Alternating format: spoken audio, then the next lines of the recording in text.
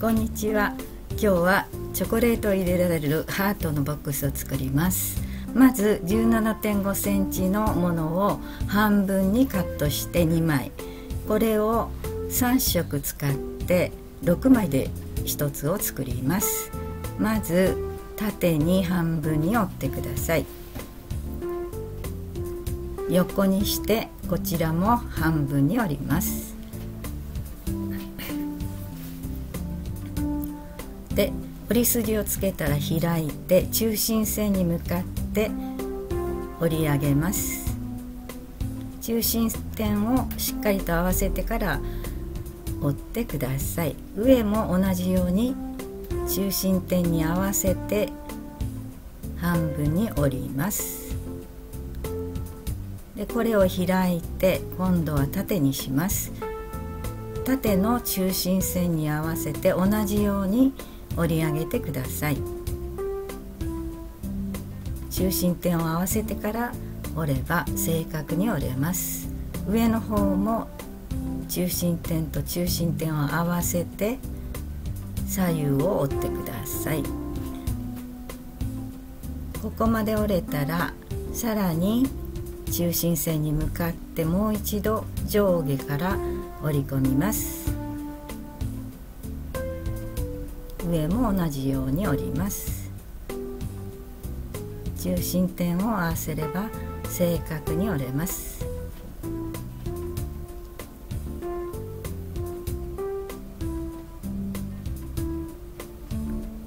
ここまで折れたらすべて開きます。開いて初めの折り筋を中に折り込んでハートの色を出します。次に裏返して今折った方を下にして2番目の線まで両端を中心線に合わせて折り上げます。下の方が映ってなくてすみません。下2段目の線に合わせて折り上げております。今度は上の1つ目の角、これを下に向かって角と角を合わせて半分に三角に折ります。中心点を押さえてから折ると正確ですね。次は上から3段目の線、これを下に向かって折り下げます。少しアップにしました。これを中に入れてこのような形になります。次は折り線で下に向かって裏に折ります。次はピンクの辺の半分あたりに軽く印をつけてください。このつけた印を中心にして外側に正三角形の形で折ります。今度は折り紙ピンクの分だけでなくて台紙ごと内側は三角に折ってください。そうするとこのようにハートの形が出来上がります。これを裏返します。裏返して鉛筆で印をつけた部分を半分に折って三角にして裏に折り返します。これは裁縫用のヘラですが幾重にも重なって硬いのでヘラを使ってみました。そうすると指が痛くなりません。こちらも半分に三角に折り返してください。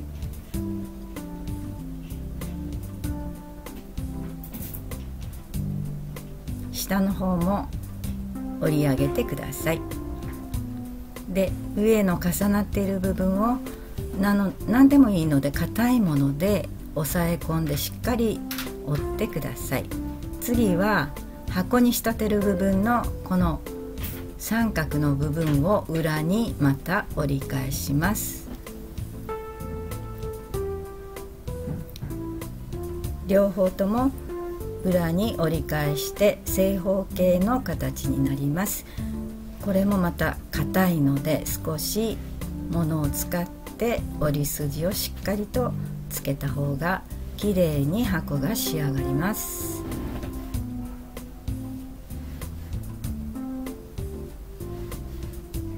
はい、これで一つのピースができました。このように3色で2個ずつ6個のピースを使って一つの箱に仕立て上げます。で、今置いているハートの形の配置を同じように置いてみてください。三角部分が両端に来ているのでハートの向きがそれぞれ違います。で、三角部分の先端には軽く接着剤を塗っておきました。ハートの下に接着部分の三角部分を滑り込ませました。次は中心になるハートの三角部分、白い三角部分を次のハートの上の方に差し込んでください。このハートの上向き下向きをこの同じように作っていただければスムーズにできます。これで横の部分ができました。今度はこれに垂直にハートの別のパーツを組み込んでいきます。ハートを横向きにして差し込みます。で、左側はハートを下向きにして三角部分を差し込みます。で、箱の中に指を入れて上下から接着させてください。で、ここまで来たら隣の接着部分をピンクのハートの下に滑り込ませることを次々と繰り返して少しずつ箱の形を作っていきます。ハートの下に白い三角部分を滑り込ましています。次々に白い三角部分を差し込んでいきます。今画面で見えている上の白い三角部分両方は蓋を開くボックスにするときは中に折り込んでください。画面では蓋の開かない箱の形で作ってみます。まず最後の一つのピースを滑り込ませて両方からハートの下に滑り込ましてここで全てを接着していきます。逆に蓋の開くボックスの方がやりやすいかもしれません。で、四角の箱を作っている間に少しずつ隙間ができてくるので、その時はピンセットで少しずつ中から両方を押さえながら接着していくときれいに四角の形が少しずつできてきます。で、接着が弱いようであれば接着剤を少し増やしてください。で、箱のまま蓋の開かない箱のままの時はこのように輪ゴムでしばらく固定しておくときっちりときれいな四角になります。中に入れるプレゼントの大きさによってサイズを大きくしたり小さくしたりしてお楽しみください。またどういうものができたかコメントいただければ嬉しいです。いつもご覧いただきありがとうございます。